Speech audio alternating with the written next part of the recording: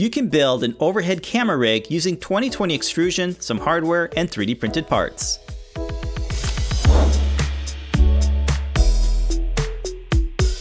This modular system lets you mount a camera for getting overhead shots. We think it's perfect for documenting projects. The framing is made from 2020 aluminum extrusion, and it uses T-plates and corner braces to secure everything together.